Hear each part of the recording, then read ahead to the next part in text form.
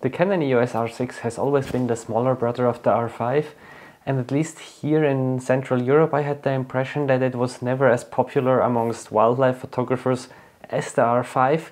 I think mainly because of the megapixel, but there are some other minor differences. But this all could change now, since Canon introduced the Canon R6 Mark II, the successor of the R6, a couple of days ago. And it shows a lot of promising features, some of which that are even better than the R3, the top tier at the moment from Canon. So in this video I just want to share a bit my thoughts on this camera based on the specs that we already know and my experiences in wildlife photography, but obviously I don't have one of the cameras in hand. We need to wait a bit more until they are starting to get sold.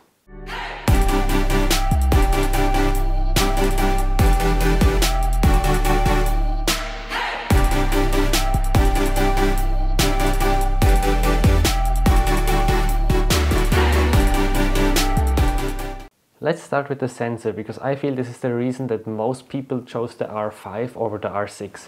Mainly because you have more megapixel on the R5 to crop a bit in case you're not close enough to the animal. And while I completely get this point, I also want to stress that the R6 sensor is not bad at all, especially at higher ISO. It at some point outperforms the R5. And now with the R6 Mark II we get a small bump in megapixel from 20 to 24. So not huge, but I think welcome.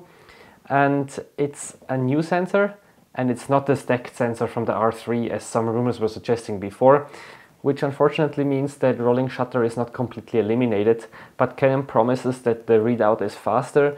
And I need to say, on my R5 I shoot in the electronic shutter 99% of the time probably, and I rarely have issues with rolling shutter. The R6 was a bit slower in readout, but now if it's faster, maybe the R6 Mark II can even top the R5. So we will see need to see for the first tests, but honestly I don't think this is a major drawback. And also if we look at other manufacturers at this price point, there is just no full frame camera that has a stacked sensor. But since we talk about speed, this camera can still shoot 12 frames per second mechanical, where obviously you don't have any problems with rolling shutter. And with the electronic shutter it now can shoot up to 40 frames per second. So that's twice as fast as the original R6, and it's even faster than the R3, at least in the normal mode. The R3 shoots up to 30 frames per second. What I find even cooler is that you now have a pre-burst. So like with the R7, you can now, as soon as you start to hold down the shutter, it starts pre-recording the pictures, just keeps them in the buffer for half a second, and then once you press the shutter button down completely, it starts writing them on the card, plus this half a second you had before. This only works with 30 frames per second, which is still plenty fast, I would argue. And this means that you would have the pictures you normally take and then 15 frames before you actually release a shutter. And I think this is really great if you have a bird on a perch, on a rock, wherever, and you expect it to take off, but you don't know will it happen in the next 2 seconds or in the next 2 minutes. And yeah, I think this is an amazing feature. I can't wait to see it coming in more Canon cameras and of course also other brands. One thing I don't like is that still all of the pictures are in a big container as a single file that can get several 100 megabyte large, and then you need to extract it either with DPP, with the software of Canon, or in camera, but to my knowledge Lightroom and Capture One can still not handle these file formats. So I kind of wish there was an option in the camera menu to choose between this big container format, maybe for better overview, and having them written as single files on the camera. If we go back to the normal shooting mode where you have up to 40 frames per second, my first concern there was how big is the buffer actually. And it's 75 pictures, which first sounds not too bad. Then if you think about it, it's not even 2 seconds of continuous shooting, so not that great. But I have some thoughts about it. Remember that it's not an R3 or an A1 or a Z9. You pay substantially less. You pay less than half of it. So of course there will be some drawbacks.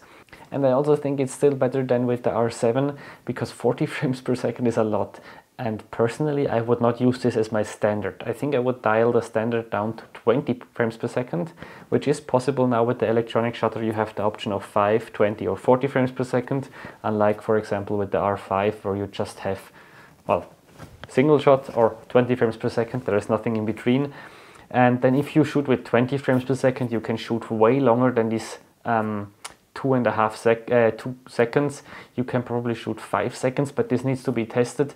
Next thing is that I tend to shoot in zero, and in zero the buffer is also bigger. Even if you shoot with 40 frames per second, you get more than 100 pictures. So you get, I don't know, around 2.5 to 3 seconds of shooting, and this is really quite good.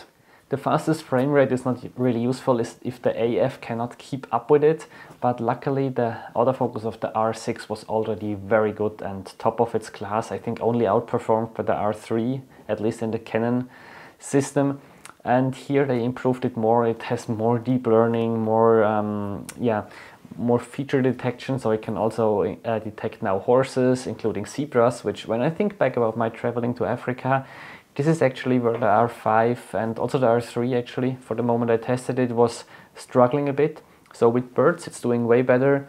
With mammals it has a bit more trouble, so I think some improvements here are definitely welcome, even though it was mostly not a big issue, because most of the time it was still detecting the face, sometimes just the ear, sometimes if the animal was a bit farther away, the whole body. But if the animal is kind of far away, yeah, I mean, the depth of field is not that shallow, so if you go on the neck or the head, sometimes doesn't matter, but sometimes, so any improvement here is welcome. How much better it will be, we will see, but I'm not too concerned here.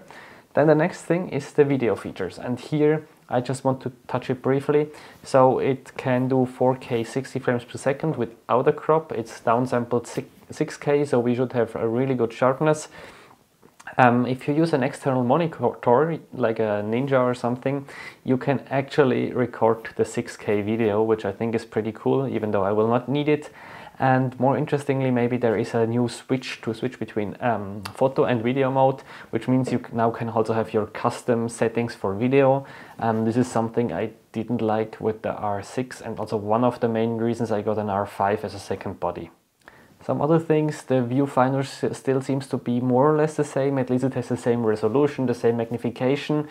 So blackout-free shooting will not be a thing, unfortunately. I was not really expecting this, but I think this is something that can sometimes improve the keeper rate for me more than having an additional 10 frames per second, especially if the subject, your bird, is not flying like constantly but a bit erratically. But I still think it's okay, it's not too bad. On the viewfinder you now have this optical viewfinder simulation that we know from the R7, and I also think from the R3, but the R5 and R6 did not have it. And I really like to use this with the R7 if I shoot backlit, for example, and I just wish, please Canon, bring this as a firmware upgrade to the old R6 and to the R5. Otherwise, many things stay the same. The processor is a bit optimized, so this could potentially help with image quality, but what we already know is it's producing less heat, so this means not so much overheating with video, which is great. I'm not sure if for long exposures, like of star trails or something, this could also help with the image quality if the camera and potentially the sensor is not getting too hot. But finally, the battery will last way longer. So if you use the screen, Canon claims up to 50%. I'm always skeptical with this, but I think any improvement in battery life is welcome. So what are my final remarks? I'm really excited about this camera. Honestly, half a year ago I would not have expected it arrives so early. I think it's a very solid upgrade from the R6, but still, if you already have an R6, I would think twice if I would pay again around 2.5K for this camera. If you're starting now in the, let's say you still have a 5D Mark IV or so, this is a great camera, I think, to upgrade.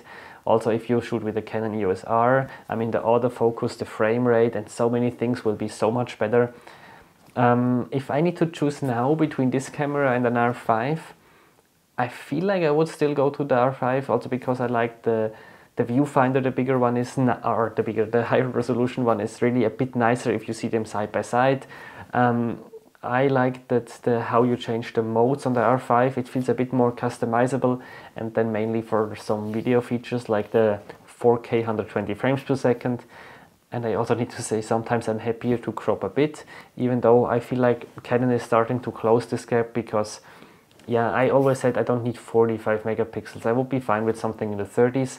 So it's really nice that the R6 got a small push here.